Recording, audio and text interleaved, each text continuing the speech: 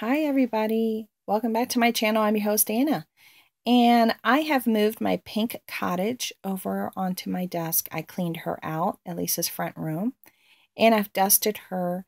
It's been a long time coming, and now I just did this little window treatment right there, which is just that simple lace that I shared with you the other day. I'm going to do it to this window as well. Now this house I bought this I'm going to say about maybe 20 years ago. And I bought it from a young lady. And there's something right here. Let me take this out. Okay. I bought it from a young lady that sold it on a penny saver. If you guys ever heard of the penny saver, that was a very long time ago. And people used to list stuff to sale all the time. So I think I bought this for like $30 or $40. It weighs about 40 pounds. It's very, very heavy. And from my understanding, it was made by a store or a company that was called the house that Jack built, which is obviously no longer in business. And it's a beautiful home. I do have a whole bunch of stuff in it, as you can tell. Remember when I moved everything, I just shoved everything in there, and it's missing its little chimney piece that got lost during one of our moves in our storage units, because we are renters, so that happens. And I just want to show you what I'm going to do with this room, okay? So I'm going to put y'all on pause and keep on working on her. Okay, now as you can tell, I just put up another little curtain, and what I used to hold it up, because I can't find my wax. I have a tacky wax that I normally use on my Dollhouse miniatures, but I had to improvise because I can't find it because it's such a small container. I had to use my double-sided dots that I use for my crafting, and you guys, it's working out great. So I put up that one, and I put up that one. And this is the fabric and the material that I shared with you the other day that I'm using to make this curtain. It's absolutely beautiful, and it was by Ribbon Scents, and I cannot remember where I bought it from, but I had 3 yards of it, and it's absolutely just beautiful. So let me continue to work on her. Hi friends, let's go ahead and take a tour in what I did to this particular room. I did add a bright colorful rug, as you can tell right here on the bottom. It has these beautiful yellows and oranges and greens, and it has like this great leaf motif. And I wanted the room to be a little bit lighter, so I decided to go with a lighter rug, and it looks really pretty. Then I did a combination of an eclectic mix of furnishings, as you can tell. I have all kinds of furnishings in here. This is like atypical for my home and a lot of other homes. So right over here, I have the little sitting area, and has these great little chairs, which I'm going to share with you. I picked these up from eBay a very long time ago, and I fell in love with them because they had such a beautiful, beautiful woodwork with the round woodwork here. All the beautiful detail here on the top in the center. It has this great round arm, and then you bring it down. You have this great velvet, and obviously the little turned legs up in the front.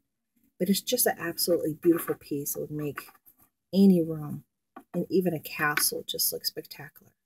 She does have a little wear and tear because I've had her forever, but she is priceless to me. And there's another one. Now this one has arms, and that one over there doesn't. So what I did over here was I added a little hat. And I wish I could show you with a little bit more light. Okay, I have a little bit more light now in here. I have a little hat that someone made from a swap. And then this is the little chest. And I put 2 little presents that I had made during Christmas myself, and this is what they look like, little boxes. And if you look on the table, I made that little hummingbird out of findings from A.C. Moore. Then there's a little plate, which is already coming off a little bit, that has a little log, a little cake log, then a little postcard, and like a polymer clay type of a sunflower. And then with the sunflower theme, you're going to see some sunflowers over there on the left in a second. Then we have this household likes to make things. As you can tell right here, you have your yarns and your different holders. Then you have a little chair over here in the corner. Then this beautiful detailed chest. I got this chest from eBay, and I fell in love with it just from all the little details on it. Then there's a bright little flower sitting on a little footstool. Then, as you can see, I made those two little lamps, and then there's the flower, and I put it on top of a little green velvet that I just had lying around. Then we'll pull back, and then you'll see the little sofa, then the little magazine holder there that has a little permanent magazines in there. Now, one of the reasons why I really enjoy this house is you can see the detail in the wood. Look at that wood floor, it's beautiful. It has all the details of the crown molding going across the whole room. And it even has crown molding all the way on the top. Now, little details like that make such a big difference in a house. Now, my windows don't have plastic inserts or anything, so you can stick a finger right through it, literally. And I did just add those curtains that I just shared with you from that fabric, from that ribbon fabric. Now, this is the outside.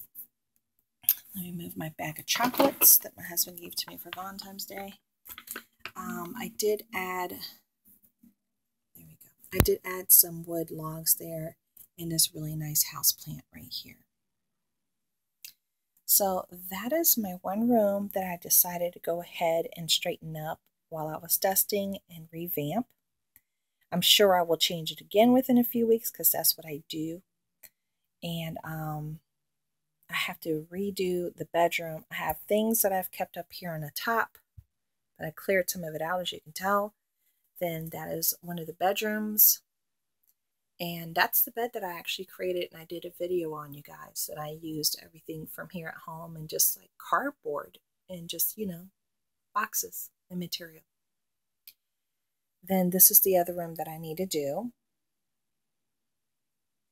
Now, what had happened here, which I was a little upset about, you see that picture there on the wall? I would never, ever glue anything on a wall. Never. And what happened was I gave this house to my niece because she was into dollhouses for a little while. Then she got tired of it. And I was like, is she done with it? She's like, yeah. I said, okay, she's coming back home. And they had glued that picture on that wall.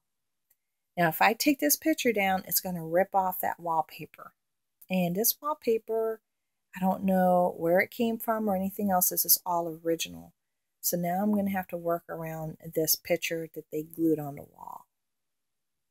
So never glue anything. Always use your wax so you can take it on and off without any problems. And I still have to clean up the floor and everything else over there. So I hope you guys enjoyed my little share of my room. I'm sorry that the light's coming through. But I wanted to show you that I was working on my dollhouse and I did move her so I can finish creating and changing things up, and I still want to add some things for the walls. I hope you guys enjoyed, and remember, it's always about all the little details. And all the little details really make a difference. I wanted to put a dog or a cat in here, but I couldn't find one. I know I have several. It's just a matter of finding them. And I wanted to add a quilt and some other little things, maybe a pair of shoes lying around and what have you. So those are still things to come. Well, I hope you guys enjoyed it. And quick look one more time. I love that dresser right there that I got from eBay. And those flowers I got from one of those apps. I don't know if it was Wish or not, but I got those from one of those apps. And the lamps that I made from items from AC Moore.